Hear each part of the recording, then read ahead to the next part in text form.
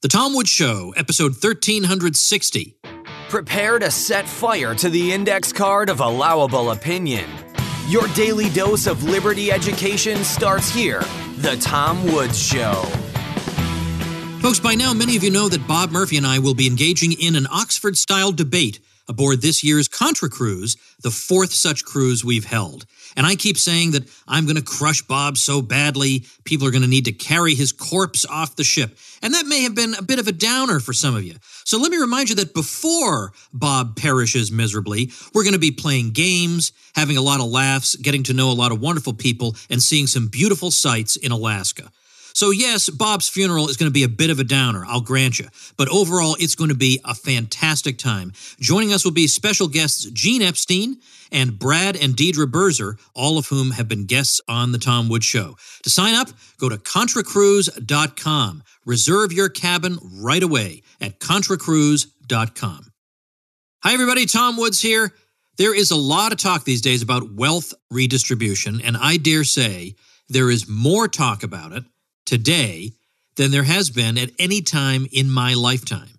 So this is truly a watershed moment. So I thought I would dig into the archives. I found a talk I gave at the Mises Institute's Mises University summer program in which I talked about wealth redistribution and some of the difficulties and consequences of it, both when we think of it in terms of people within a country having their wealth redistributed from one person to another, but also talking about wealth redistribution from one country to another. So welfare programs and foreign aid, development aid programs, are the topic of this particular talk. Now, tomorrow I got a fun, interesting, controversial guest coming on. You're just going to have to wait, but that one is really, really going to be worth it. This one, as I say, goes back to probably 2010, but the kind of topic that it covers is much, much more relevant today than it was in 2010. So we're going to play this baby for you now, and I hope you enjoy it. This little presentation I give here was initially called something like American Presidents and Economic Law. And I never really knew where to go with that. And it ended up being a thing on wealth redistribution. So I figured let's just call it what it is. So I'm going to talk about two different aspects of this question. I'm going to talk about various domestic initiatives that have been undertaken with the aim of making income distribution more equal. Now, I hate this phrase income distribution about as much as I hate the phrase, you should give something back to society. You know, he's giving something back. Well, he didn't take anything, right? Why should you have to give something back? If he took something, then give it back. But otherwise... So I don't like this idea of income distribution because on the free market, there is no mechanism of distribution whatsoever. There are people making exchanges. That's all there is. There's nobody dealing a deck of cards. There's just people making exchanges. So there is no method of distribution. And so therefore, by the way, by implication, there can't be such a thing as a just distribution or an unjust distribution if there is no distribution. That's a side question. The second thing I'm going to look at is our international efforts to alleviate inequality and help poorer countries get rich. And we'll see how these things have worked. Now, since you guys are young, well, we got Herbener in here, youngish. See, I'm figuring if I just keep throwing barbs out, maybe you'll say, I give up, that's it, I'm leaving. You guys, some of you might actually not have heard of the book I want to mention and focus on a little bit at the beginning here. And that is, oh, did I forget to bring it? Oh, for heaven's sake. No, that can't be. Well, I need somebody to do me a favor. In the library, because I want to actually hold it up as a visual. Look for Charles Murray, so look under M for Murray, and the book is Losing Ground. Oh, good. People are writing this down. You have not heard of this book. Wonderful. Good. So this won't be a total waste of your time. Murray wrote this book called Losing Ground, American Social Policy, 1950 to 1980, and it came out in the mid-1980s. Thank you very much, Matt. Came out in the mid-1980s, and then it came out again in a 10th anniversary edition. Thank you. This is the original edition, Losing Ground. Came out in a 10th anniversary edition in 1995. Let me see if the pagination roughly corresponds with the old. Good, it does. All right, good. Okay. This was a controversial book because it claimed that the stagnation of the poorest that we saw in American society persisted not in spite of wealth redistribution programs, but because of them. Now, this is, of course, the opposite of what people would be led to expect. That how could it be that these programs that were designed by wonderful people who just want to help could actually have the opposite of their intended effect? How could that be? And Murray, I think, makes an extremely persuasive case. And there has been a lot of nitpicking at Murray's argument, and every misplaced semicolon has been gone over 3 times. But I think the fundamentals of his argument are quite sound. Now, there's nothing specifically Austrian about what Murray is saying, although it does conform very well, I think, to the basic framework of Austrian economics. And if you were an Austrian economist, you would more or less expect precisely these results. So if you look at the statistics, you look at, say, go from about 1950 to round about 1968, you see there's about, on average, a percentage point decline in the poverty level every year, the poverty rate every year. And then, starting in 1968, it starts to stagnate. It stays pretty much consistent. So it went from roughly 30% in 1950 to around about 12 or 13% in 1968. And it was really only at that time, in 1968 and following, that a lot of the wealth redistribution programs began to get substantial funding. So although they may have been introduced several years earlier, they weren't really heavily funded until later. And it's right around that time that you start to see this stagnation. Now, of course, correlation does not imply causation. But nevertheless, this is an interesting fact that when the wealth redistribution really kicks in, that's when the condition of the poorest begins to stagnate. And as I say, it's Murray's argument that this is not a coincidence. Well, later this became the conventional wisdom. And so when Bill Clinton was interested in ending welfare as we know it, as he put it, this was one of the arguments that was put forth, that these programs are counterproductive and they're contributing to the problem. Now, he didn't really end welfare as we know it, because there are 50 zillion other programs other than the one that was basically turned over to the states. But nevertheless, there was something of the Murray thesis at work there. So in order to explain how it is that he could come to such a to many people, counterintuitive conclusion, I want to start off with a bit of a thought experiment. And this is a thought experiment that Murray himself uses, and I think it works. I think it's a very useful one. And he says, look, what he's trying to do with this thought experiment is show how difficult it actually is to design a wealth redistribution program or a social transfer program that does not, in fact, make the problem in question worse. This is actually a very difficult thing for policy people to do. So the thought experiment he gives us involves a government program to discourage smoking.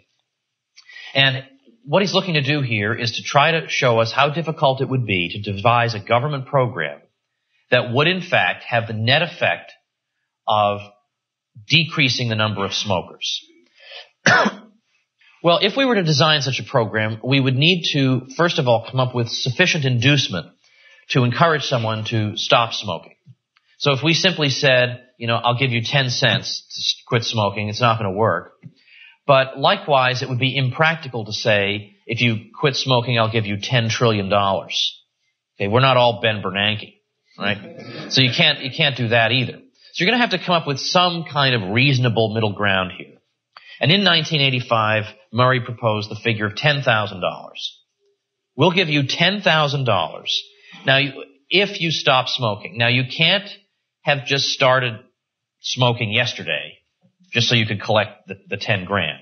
So in order to avoid that sort of outcome, what we'll do is we'll say that you've got to quit smoking and stick with it for a year, and you must have already been smoking at least a pack a day for 5 years. So again, you can't have somebody who just started 5 minutes ago and then wants the money. You have to have been smoking a pack a day for 5 years, and then if you quit and you stay off smoking for a year, we'll give you $10,000. Now, for the sake of argument, we're going to leave out people who quit and then relapse or go back to smoking. We'll just leave that out for the sake of argument. Okay. What's going to happen as a result of this are several different scenarios that are more or less going to play out simultaneously. Let's think first of all about people who are in their 4th year and 11th month of smoking. Those people are obviously going to smoke for one more month so they can get 10 grand. Like, there'd be no reason to quit in 4 years, 11 months. Think likewise of people who are in their 4th year and 10th month of smoking. Again, you smoke for 2 more months, you get 10 grand. Now, obviously, this sort of incentive becomes dulled and less acute as the number of months diminishes. So if let's say you have been smoking for 4 years even, okay, you wouldn't have as strong an incentive, but nevertheless, 1 more year of smoking, you get 10 grand. I mean, I don't think people need to be talked into this. Now, this is $1985, and this is also before all the cigarette taxes, when you'd be paying $10,000 for 1 more year of smoking. We leave that out. But if you have been smoking for anywhere between 0 and 5 years, you have an incentive to keep on doing it. Now, there's one factor about smoking that is also, I think, worth pointing out here, is that once you start smoking, it's very difficult to quit. It's much easier to start than it is to stop. So what may have seemed like sufficient inducement before you started, in other words, you may have thought to yourself, 5 years from now, 10 grand will easily get me to quit smoking. Well, by the time you start smoking, it may actually be trickier than you thought. Maybe you'll be willing to keep smoking and forego the 10 grand. And of course, what Murray is getting at here is that welfare dependency is the same way. That once you get on it, it's easy to get on it. It's very difficult to get off it. It's easy to get on it because that's the natural inclination of mankind, is to achieve your ends by means of the least possible exertion. And so you're just going with the flow by accepting a transfer payment. But once you get acclimated to this, it becomes much more difficult to avoid this kind of pathology and to be able to live as a productive human being. Okay, so what about people who have been smoking a half a pack a day for 5 years? Well, okay, they're going to want to start smoking a full pack to qualify for the program. Or what if you've been smoking 19 cigarettes a day? Start smoking 20. If you are a teenager, let's say you're a teenager and you're kind of on the fence about whether to start smoking. You know, all the cool kids seem to be smoking. So you're already inclined to do it. And then you get told in 5 years you get $10,000, which for a teenager is like an unimaginable sum. $10,000? So in other words, the marginal figure here, who could go either way, could be a smoker or non-smoker, could find that this inducement is just enough to push him over the edge.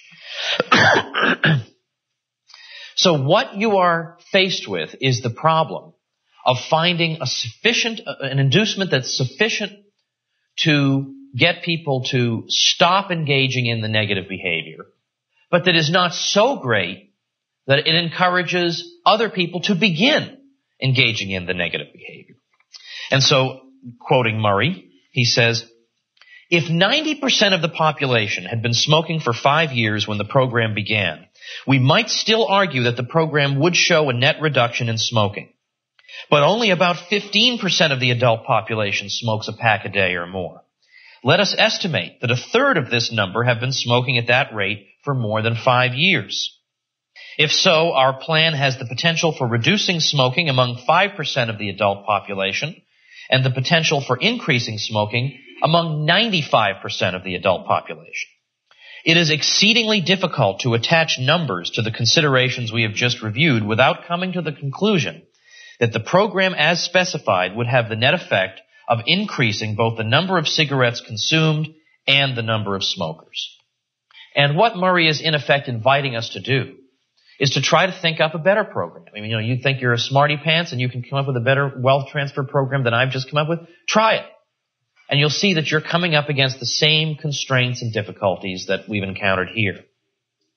In fact, his experience here leads Murray to lay out 3 laws, and there's no need to memorize them. I mean, these aren't praxeological laws, but they're just based on broad empirical generalizations and from just reasoning about the nature of the problem. And the first of these laws he calls the law of imperfect selection.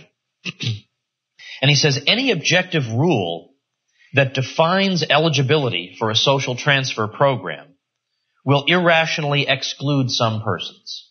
So no matter how you define the parameters of the program, some people will be irrationally excluded. And what we mean by that, or we can all think, I suppose, of people who are in terrible straits and they face some awful disaster, and yet somehow, for some fluky reason, they don't qualify for any of the government's programs, whereas some bum qualifies for everything.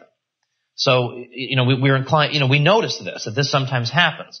So there's always going to be this tendency to then broaden the program, to make sure that you hit every conceivable person who is, in some sense, at least in a legitimately difficult spot. But the more you broaden it, again, the more you're going to bring in people who could have gotten by without this, but who will then be stuck in it forever. Second is what he calls the law of unintended rewards. And this is really what we've been going over here. He says, any social transfer increases the net value of being in the condition that prompted the transfer. So that is to say, as in our case of smoking, the transfer program, in effect, makes it more valuable for you to be a smoker than to be a non-smoker. So it encourages the very thing it's looking to abolish. So the program that seeks to change behavior has to offer an inducement that unavoidably either adds to the attraction of or reduces the penalties of engaging in the behavior in question. And then finally, what he calls the law of net harm. And he describes this as, he says, the less likely it is that the unwanted behavior will change voluntarily, the more likely it is that a program to induce change will cause net harm. And I'll just elaborate on this a bit from using a passage from the book. He says, as inducements become large, as they must if the program is dealing with the most intractable problems, the more attractive they become, the inducements, to people who were not in need of help in the first place. We do not yet know how large they must finally become. We do know from experience, however, that quite generous experimental programs have provided extensive counseling, training, guaranteed jobs, and other supports, and failed. We can only guess at what would be enough, perhaps a matter of years of full-time residential training, followed by guaranteed jobs at double or triple the minimum wage. We do not know. Whatever they are, however, consider their effects on the people not in the program. At this point, it appears that any program that would succeed in helping large numbers of the hardcore unemployed will make hardcore unemployment a highly desirable state to be in. And we say this not to be mean, and of course there are a lot of wealth transfers in society that benefit the most privileged, so I don't mean to say this is the only outrage in the system, but nevertheless, for people who say, oh, come on, no one would actually drop out of the labor force and accept these transfer programs just because they exist. You've got a really cynical view of human nature. My view is you got to get out more. I mean, seriously, there are people whose behavior has been perhaps permanently warped by this sort of thing. They cannot behave any longer in a non-infantile way as a result of these programs. Now, it's interesting. They actually did a study from the late 60s to the late 70s called the Seattle Income Maintenance Experiment and the Denver Income Maintenance Experiment. So SIME-DIME. And then they did smaller scale replicas of these studies in several other places, including New Jersey. And what they wanted to study, they had a control group and they had a group that was receiving transfer payments in the form of a negative income tax program. So one group is getting the transfers and one group isn't. I mean, it's slightly more technical than that. One of them is getting a certain type. One of them is getting a really accentuated type. But the bottom line is that the people who are receiving very generous transfers are, in fact, as it was found, their hours worked declined by 43% over the course of the study. I mean, why not drop out of the labor force? And for people who married during that time, it was 33%. Now, there's a lot of question about, does welfare undermine the family? Well, in this study, they found that families getting these transfer programs, they found in these studies that white families in the SIME-DIME experiments, their marriages broke up 36% more often than in the control group. And for black families, the figure was 42%. In the New Jersey site, when they did a replica of this program, black families receiving the transfers, they had a 66% higher family breakup rate. Spanish-speaking families had an 84% higher family breakup rate. But in one experiment in Gary, no effect was observed at all in marriages. So researchers went to Gary to try to find out what could be accounting for this. Why in this one place were marriages not breaking up in the wake of this program? And the answer was that couples were under the impression that they would lose the money if they ended their marriage. So they stayed together. Interesting. So as Murray puts it, the only time we have been able to put the question to a controlled test, the causal effect was unambiguous and strong. All right, now I've got here a few titles that what's the trick here? I don't have my glasses on. What's the trick? How do I get this up? Thanks. It is. I'm used to the old-fashioned kind of overhead projector.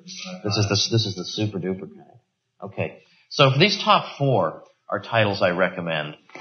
There's the Murray book I've been talking about. And by the way, needless to say, this doesn't mean I endorse every single thing Charles Murray does. I mean, I think he's actually kind of a softy on the welfare state in some areas. I mean, he doesn't want to get rid of everything, but by and large, if you get him on a good day, he wants to get rid of enough of it that you can say, okay. Particularly because I think this book is a genuine contribution.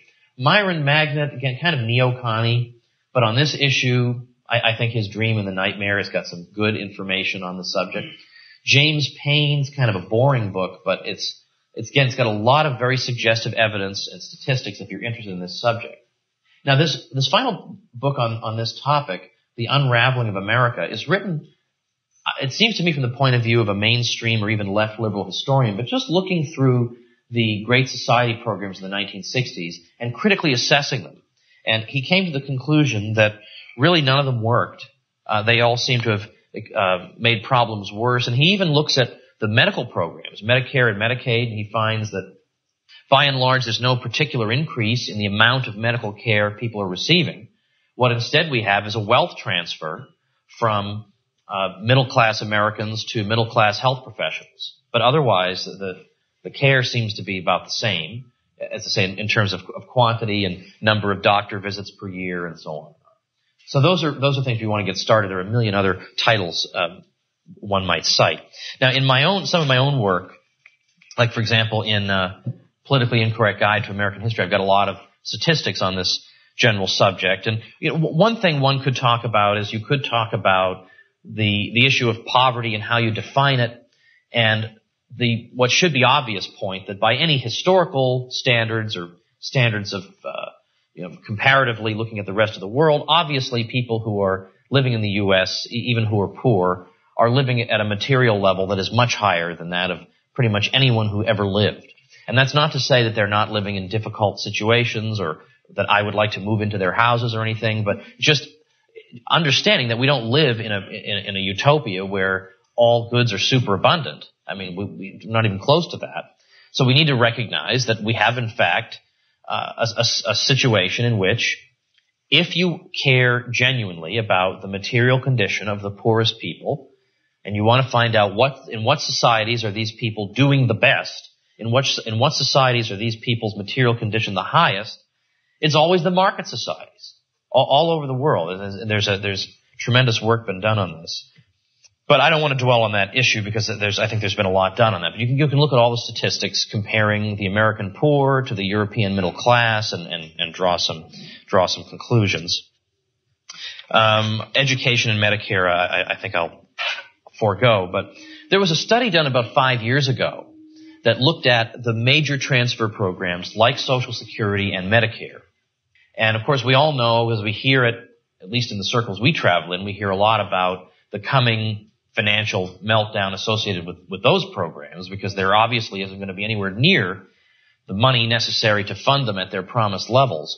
Well, this study that was done about 5 years ago by Chris Edwards and Tad DeHaven found that the average 65-year-old man can expect to receive somewhere in the neighborhood of $71,000 more in benefits from these, mostly from these major transfer programs, than he paid in. Whereas the average 25-year-old man can expect to pay in over the course of his lifetime somewhere on the order of $322,000 more than he will get back. So that seems to be kind of a problem, I think. You want to look at the morality of the situation. Now, looking through the so-called Great Society programs, these are the programs that are put into effect by Lyndon Johnson during the 1960s. And as I said, Medicare is one of them. Social Security, of course, isn't. That's from the 30s. But one of the programs, just a typical example, is the Job Corps. And this is going to help the hardcore unemployed, people living in the slums. We're going to get them out of that depressing environment, and we're going to move them to abandoned military bases, because that just has the word cheery written all over it. And we're going to train and recruit them for some productive niche in the workforce. So starting in 1965, they're going to take 100,000 people and do this. Well, in the first year, the main issue connected with the Job Corps was the crime problem in the Job Corps. So you've got problems of burglary and window smashing. You've got people being stabbed. There was a food riot that federal marshals had to put down. I mean, this was not quite working out. There was one incident that, since we have young ears in the room, I won't recount. But let's just say a lot of terrible things happened. Well, let's suppose let's look at the people though who didn't get stabbed or in other ways coerced. What was the outcome of the program? Well, one thing they found early on was that people who completed the program had no better success in the job market than no-shows. That is, people who had been accepted into the program and never showed up. So you don't even bother showing up. You do exactly the same in terms of success in the job market. It cost, and this has stayed about constant over the years, it cost about as much to put one person through this program for a year as it would to have sent the person to Harvard. And there are no results. I mean, zippo, nothing. We also have the problem that throughout the first decade of the program, 2/3 of the participants did not bother to finish it. So let that sink in a little bit. We're giving you a free job training program, and you don't even finish it? So we've got 2/3 of, So, am I committing a hate crime if I suggest that maybe we're starting to figure out why some of these people are having trouble finding work? We give you a free job training program and you won't even go to that? I mean, come on now, right? Well, a private accounting firm did an audit of the Job Corps in the early 1990s, and they found that 12% of people leaving Job Corps programs found work in the field for which they had been trained. 44% found a job at all. A total of 44% found any job whatsoever. The average hourly wage was slightly above the minimum wage. That was what the program had to show for itself. And then when Bill Clinton said that he was going to end welfare as we know it, he increased the Job Corps budget, though. And there are districts all over the country in which congressmen will boast of all the money they got for the Job Corps, relying on the ignorance of the general public about what a feckless program this is. So that, honest to goodness, and don't laugh at them, but I would tell this to American history students back when I taught in New York, and honestly, I would get people saying, well, then why does this program continue if it doesn't work? I said, don't laugh. Because, I mean, that's the first, wonder is the beginning of philosophy, right? I mean, it's the first step, right? They're asking, why would it persist? Well, wealth transfers, vote buying, whatever. This is how the thing works. And they don't abolish things that fail. In fact, I was talking to Mark Thornton once, and he had just come across some data, because of course the individual states sometimes will have their own job training programs. And I think he was talking about Alabama. He was arguing that the last time they studied it, they found that over the previous year of the program, Not one person in Alabama who went through this program got a job in the field the program trained him for. Not even one. But we get told all the time, but we need job training. How can people possibly find jobs if we don't give them job training? I don't know, it seems like the other way around, almost. And also that the private sector knows how to, whatever they need, they'll train you for. Or, go to one of these, university, little 2-year universities that train you for a practical skill, it seems to me. But we're not allowed to say these things. For some reason, I don't know why. It seems like it would be helpful to say them. Well then, oh my gosh, look at the time. Okay, no. Okay, I thought it ended at 11. It ends at 11:15. All right. Thought, man, I've been going on way too long on these poor people, right? This is terrible. Well, combine this with the fact that in the late 60s, you start getting a kind of philosophical rationale for this. It's not just, hey, we should help the poor. It's, no, the poor have a right to a share of the common wealth. That was the way it was put. So,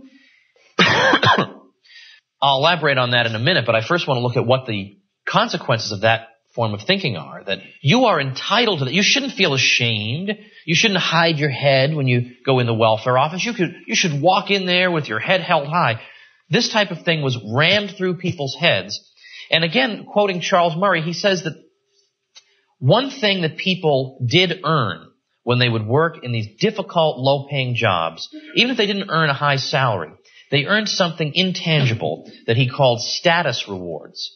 That at least people in your neighborhood would respect you. That at least you're an honorable person. You're not expecting other people to take care of you. You're carrying your own weight. But if suddenly you're being told, well, that's, why, you don't have to do anything and we'll give you stuff that you have a right to. Well, what type of effect does this have on the thinking, particularly of the rising generation? So here's Murray. He says, once these highly functional sources of status are removed, the vaunted work ethic becomes highly vulnerable. The notion that there is an intrinsic good in working, even if one does not have to, may have impressive philosophical credentials, but on its face it is not very plausible, at least not to a young person whose values are still being formed. To someone who is not yet persuaded of the satisfactions of making one's own way, there is something laughable about a person who doggedly keeps working at a lousy job for no tangible reason at all. And when working no longer provides either income or status, the last reason for working has truly vanished. The man who keeps working is, in fact, a chump. Fred Siegel has written a lot about this, S-I-E-G-E-L. And Siegel says, because a lot of people have tried to argue that the explosion in welfare and welfare caseloads, which occurred in the late 60s, was the result just of a lack of jobs, not because of the incentive structure that pulled people into it. There's just a lack of jobs. Well, Siegel says, talk to intelligent urbanites in New York, Los Angeles, or Washington about welfare, and almost the first thing they'll tell you is that people are on welfare because of an absence of jobs. When you point out that the welfare explosion in America not only began in New York, but also coincided with the great economic and jobs boom of the 1960s, when black unemployment in the city was running at 4%, about half the national average for minorities, they look puzzled and tend to change the subject. Well, no wonder they'd rather change the subject. If you look at New York City, which was very liberal in its welfare policy in the 60s, the number of people on welfare in New York City grew between 1945 and 1960 by 47,000. But between 1960 and 1965, so just a 5-year period, it grew by more than 200,000. And then during one of the most prosperous periods in American history, it got worse still. By 1971, there were more than 1.1 million people on welfare in New York City alone, which happens to be more than the entire populations of 15 states. Jobs were also widely available in the prosperous 1980s and 1990s. The poverty rate continued to stagnate. Jobs that required only basic secretarial skills were going unfilled for just lack of qualified applicants. There were other good-paying jobs that could not find qualified applicants that required simply that the applicant understand what 75% means, or that required the applicant to be able to divide 100 by 4. Now, remember, they've all gotten 12 years of free education, right? Government-supplied education. 12 years of it. And if you're still having trouble dividing 100 by 4, what can we really say about this situation? Or, couldn't a grown person just go to the library and take out a book on how to divide 100 by 4? Are we supposed to believe people are that pathetic and helpless? Why would you be so insulting toward people that you'd think this way? But anyway, in fact, I remember this is a tangent, but I was on a panel back at my old college, and I had tenure at the time, thankfully. And we were talking about the subject of affirmative action came up. And people were arguing, the reason some people do better than others on standardized tests is that they can afford to take the test-taking classes, which I never did. I thought, what kind of I don't have time for that. I have geeky books to read. I don't have time for this. And so people were saying that, it's just a matter of privilege. And somebody in the audience said, well, what would stop you from going to your local library and just checking out a book on test preparation? Dead silence. No one knows how to answer this. Anyway, this idea, though, that wealth transfers were a right, this, as I say, became prevalent in the 1960s. The New York Times, for example, began to speak of a new philosophy of social welfare that seeks to establish the status of welfare benefits as rights based on the notion that everyone is entitled to what I said before, a share of the common wealth. Something called the National Welfare Rights Organization was founded in 1966. It got government money through the Department of Health, Education, and Welfare. And it was the idea was that it would be a bargaining agent for the poor to demand more and more wealth transfers from other people. It spent that money propagandizing among the poor to go out and demand what was rightfully theirs.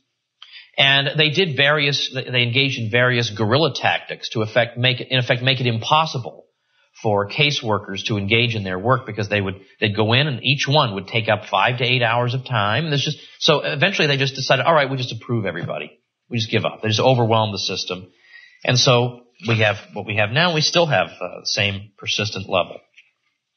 Okay, well, maybe these sorts of things would work, though, internationally, right? They didn't work here, but maybe if one country just gives money to another, or I should be more precise, one government gives money to another government, maybe this will lift people up.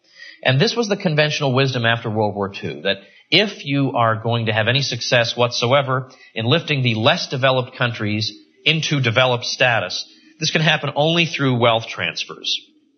And one of the reasons for this, by the way, and we'll talk about how it was answered later, but one of the stated rationales was that these countries were locked in what was called a vicious circle, not vicious cycle, the vicious circle of poverty. The vicious circle of poverty consisted of the fact that, of course, we all know that if you want to grow in wealth, you want to have capital accumulation.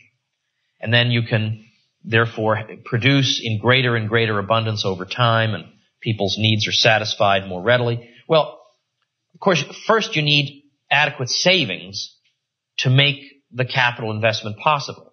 But the argument was these countries were so poor, they couldn't spare any money for saving. So they couldn't get the capital investment. So they persisted in being very, very undercapitalized sort of countries, which in turn made them poor. And because they were poor, they didn't have the money for investment, and just continued in a circle. And the only way to break out of this circle would be by an outside infusion of funds. So you can see there is a superficial plausibility to this. It's not completely absurd. There's a superficial plausibility to it. So this was the conventional wisdom after World War II, and also because of the perceived success of the Marshall Plan, of course, which was for European economic recovery and was eventually employed for Western Europe, although it was at least in theory available to everybody. And people believed that that had been responsible for bringing about the economic recovery. Because after all, you had a devastated Europe, then you had the Marshall Plan, then you had economic recovery. So again, obviously we see what caused what. So here I refer you to the bottom item here, an article by Tyler Cowen. You can just Google it, and I think he's actually got it on his own website in PDF form. It's called The Marshall Plan, Myths and Realities. This is a great essay. And It doesn't quite excuse all the heresies and deviations of Tyler Cowen, but all the same, it is certainly a point heavily in his favor, because he makes the argument that, in fact, this is the praise that's been heaped on the Marshall Plan is entirely misplaced. There doesn't seem to be any correlation between how much Marshall aid you get and how quickly you recovered. In fact, a lot of places recovered before they really got any Marshall aid, and other places like Britain got a ton of it and they stagnated. So that and many other reasons seem to suggest that the Marshall Plan is not all it was cracked up to be. And of course, the Marshall Plan was really even in those, by the dollar standard of those days, $13 billion is a tiny drop in the bucket compared to the size of these economies. But it's been suggested that what Africa needed was a Marshall Plan, something of that magnitude. Well, they've received about 6 over the years. They've received about 6 Marshall Plans. And the results have been not very good. Well, by the 1990s, people began to acknowledge that something had gone wrong. Some of them didn't necessarily know why they'd gone wrong yet, but something had gone wrong. So the World Bank even acknowledged in 1997 that what happened with foreign aid was that governments embarked on fanciful schemes. Private investors, lacking confidence in public policies or the steadfastness of leaders, held back. Powerful rulers acted arbitrarily. Corruption became endemic. Development faltered and poverty endured. Well, I don't know why they'd be surprised that the money would have been used in an arbitrary way. Governments have to use money in an arbitrary way. There's no way for them to do anything else, as we've seen this week. We look over the past decade or so in Egypt. The percentage of people in extreme poverty in Egypt has remained unchanged in spite of billions of dollars in aid. We can go on many African examples. Peter Boone did some interesting studies compiling data for 97 countries that had received aid over a 20-year period. He found no significant correlation between aid and poverty reduction. And so, in other words, I'm playing this on the foreign aid people's own terms, because these are the terms on which they would evaluate the programs. So we're looking at them, and we don't see it. He found nothing to indicate that aid increased life expectancy figures or primary school enrollment in the countries receiving it. It seems very likely that foreign aid has slowed the process of economic reform. Why bother reforming if your stupidity is going to continue to be subsidized? If your policies that enrich the ruling class and impoverish the rest of society, you're enjoying those policies and that's going to be subsidized, why discontinue them? It makes no sense. So even the World Bank, again, said reform is more likely to be preceded by a decline in aid than by an increase in aid. Well, no kidding, because then it forces these countries to get serious. That happened in the cases of South Korea, Taiwan, and Chile, for example. They finally engaged in serious reform, genuine free market reform, when they had no other choice. And then they did pretty well. I mean, I wouldn't mind living in any of those countries. So, and also, by the way, even basic humanitarian assistance has often wrought havoc. And it's not to say that individuals shouldn't help individuals, but I often think that this is best undertaken by people with a knowledge of local conditions, whether it's monastic orders or friars or the Red Cross or whatever, that have some sense of what's going on. Another tangent, by the way, in parentheses, one of my favorite little anecdotes in Murray Rothbard's book, America's Great Depression, is that during the Depression, the early years of the Depression, the Red Cross was going to get a $25 million government grant, and they turned it down on the grounds that, no, we need to encourage independence and freedom, and we can't become, just get on the government dole. Yeah, well, can't have that, I guess.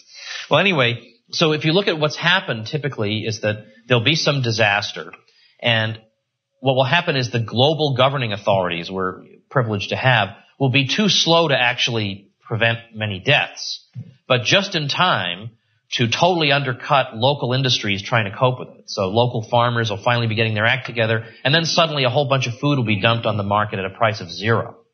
Now, arguably, you could say, yeah, but on the other hand, they should just sit back and accept the zero price thing. In the same way that if Japan were dumping zero price televisions on us, the best thing to do would be to accept the televisions and go with it. But of course, this isn't going to be done in a sustained way. It's done in a totally haphazard, unpredictable way.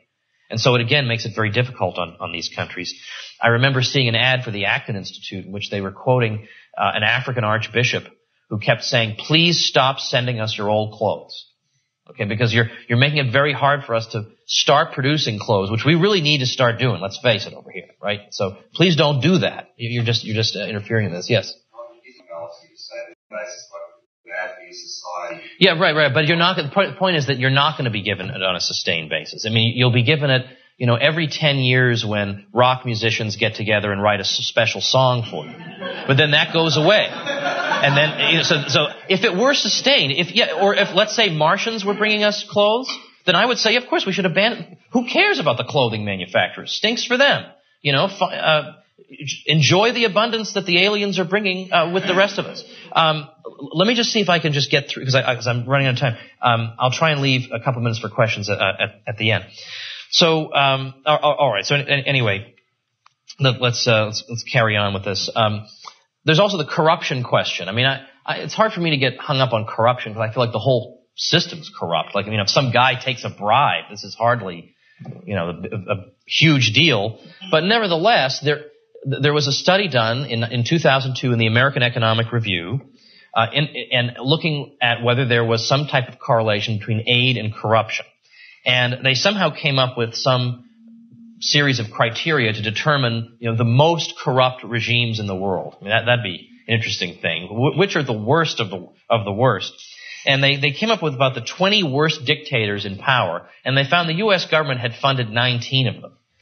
So, and I guess the 20th, I don't know, they just never got around to it or something, but they came to the conclusion that there seems to be, this doesn't seem to be a coincidence. There seems to be something in the logic of it. And it's come to the point that African government officials have become so known for their attachment to fancy automobiles that there's now a word in Swahili, the word wabenzi, refers to men of the Mercedes-Benz. They actually had to coin this word to refer to their elites in this way. Okay, so at this point, though, by the time we get to the 1990s, even the New York Times, which admits nothing, admits that, well, none of these programs seem to have worked, but, no one could have known, right? We all had the best of intentions. Nobody could possibly have known that this was going to happen. Well, somebody did know, and I put him up here too, Peter Bauer. And I chose this book, I wouldn't say arbitrarily, but in the sense that Bauer has so many books that are worth reading. I put From Subsistence to Exchange and other essays. That's from the year 2000, Princeton University Press. But almost anything you read by Bauer is extremely valuable. And he was a lonely voice for years, arguing that these programs would have exactly this result, because he argued that, first of all, what you need in these developing countries is the right cultural attitudes toward entrepreneurship and the free market, and money can't give you that. The money will encourage, even if you gave the money to the best conceivable regimes, the money itself distorts the economy because it makes it marginally more attractive for you to discontinue your efforts at satisfying consumer wants and instead think of ways you can grab onto the aid money. And in fact, we've seen at least a dozen countries where violent ethnic and racial hatreds have manifested themselves as these various competing groups all try to grab hold of a share of the grant money. Bauer argued, and by the way, Bauer was finally recognized in the 1980s. He was made Lord Peter Bauer, and then he won a $500,000 scholarly prize. And then I think he died the next year. So the poor guy goes through his whole life being, everybody spits on him. Although he was teaching at London and Cambridge, so it can't be too bad. But, gets no recognition. He's a crank. He finally gets the recognition and then he drops dead. So at least read the guy's books. You gotta do him that. Well, he argued against this vicious circle of poverty argument too, because he said, for one thing, just one of the problems with the vicious circle of poverty argument would be that if this were true, then no country could ever have developed. If every country needs outside infusions of funds, then how did the first one develop? Were the same Martians who brought us the free clothing? Were they bringing free capital to these countries? Then how did they ever develop? We should all, according to Bauer, and this is his exact argument, we should all still be in the Stone Age if the vicious circle of poverty argument were correct. And he said, secondly, and now I'm quoting him, there is not a single instance in history when external donations were required for the economic development of a country. He said economic prosperity depends on people's attributes, attitudes, motivations, mores, and political arrangements.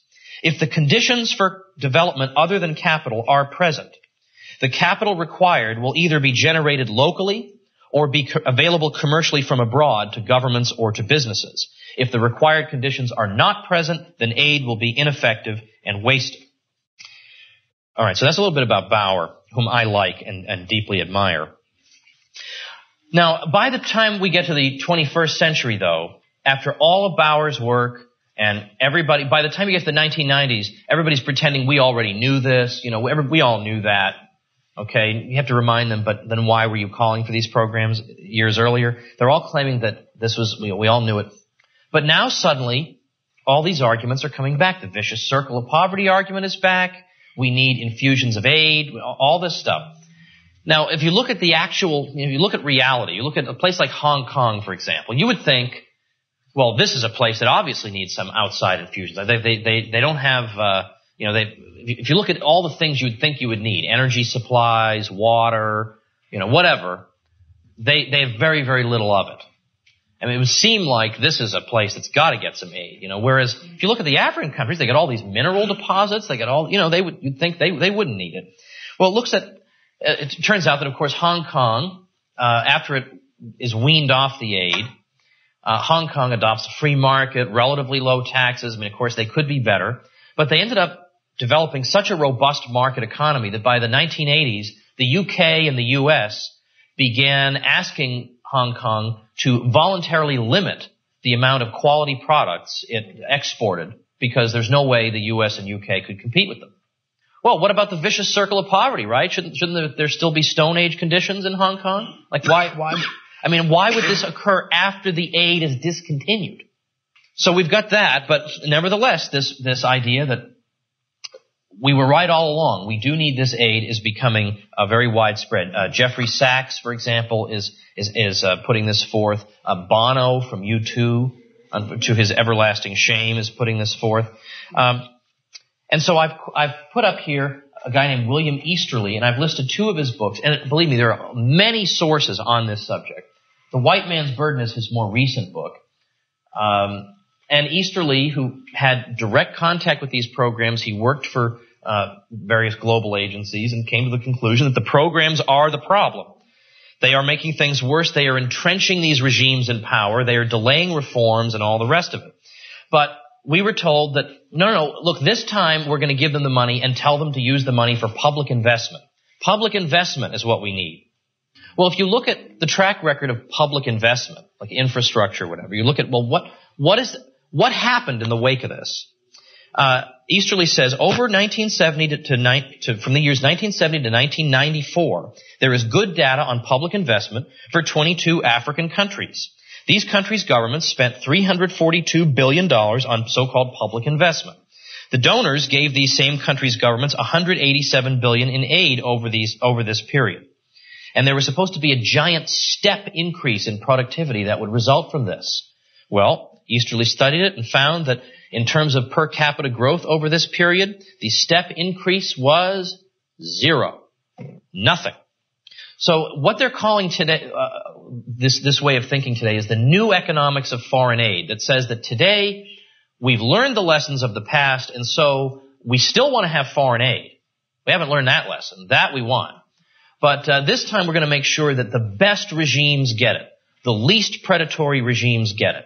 So we're not going to send it to that country whose president eats people. We'll send it to the other countries, and then they'll do better. Well, it doesn't seem like the data supports this contention.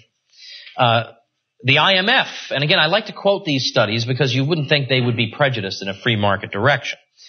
IMF study said there is no evidence that aid works better in better policy or geographical environments, and they said that no subcategories of aid have any significant impact on growth. But this is the conventional wisdom now in the United States as well, and it became that under George W. Bush. He established a program that was going to institutionalize the new economics of foreign aid, which, as we've seen, is really nothing that new about it. and because it's more or less what they've been doing, except with this supposedly new criterion that we're just going to send it to good people this time. Well, they've been telling us this forever. John F. Kennedy said in 1963, objective number 1, to apply stricter standards of selectivity in aiding developing countries. 6 years later, the Pearson Commission said the same thing. In 1985, the Casson Development Committee Task Force on Foreign Aid said that the relief of poverty depends both on aid and on the polities of the recipient countries. Okay, had no effect on any decision that was made after that. In 1992, we got another government report that said even very well-designed projects cannot succeed in a poor policy environment, so we'll just give the aid to super-duper countries. But again, the aid itself is the problem. It's not like it's a good policy gone bad because it gets into the wrong hands. It encourages all the wrong incentives. And even the Marshall Plan, every dollar a recipient government received, they were expected by an equivalent amount to increase spending in the public sector. So you're increasing the state sector, the predatory sector's reach over the economy. This is not a healthy thing. Let me read you, though, something that James Bovard points out, because this is quite amusing to me. George W. Bush made an announcement that he was going to increase foreign aid in 2002, starting over the next 3 years by $5 billion. And he thought he'd get global huzzas for this. Instead, all he heard was crickets, like no response whatsoever. So Bovard says the White House was chagrined when Bush's proposal did not generate massive international applause. So on the day before he left for Mexico, White House officials revealed that there had been a glitch in the original announcement, and that Bush actually planned to give away more than twice as much money under the new program. White House spokesman Ari Fleischer said the mistake was simply a result of confusing math. And then, of course, we understand, National Security Advisor Condoleezza Rice explained, we didn't want to go out there with essentially false or phony numbers. Never. The Bush administration, never. False or phony numbers, never. Well, this is not brain surgery. If you look at the various countries in the world that are livable, you find that all these economically successful countries have relatively secure property and contract rights, and all the unsuccessful ones don't. So the best thing, it seems to me, that you can do, that you can give to these countries is advice, is a model, is a good example, because everything else has been a complete disaster. So on that note, Mark just signaled to me that I have to stop. So anybody who wants to talk, you can come up and ask. All right, folks, quick announcement. I'm keynoting the convention of the Libertarian Party of Florida, their state convention that is taking place the weekend of May 3rd through the 5th, 2019. And you can get details on that. There are numerous other speakers you will definitely enjoy hearing from, several of whom have been guests here on The Tom Woods Show. So LPF, Libertarian Party of Florida, lpf.org is where you can find out about that convention. And if you'd like to attend, I would be delighted to see you there. All right, that's it for today, everybody. See you tomorrow. Become a smarter libertarian in just 30 minutes a day. Visit TomWoods.com to subscribe to the show for free, and we'll see you next time.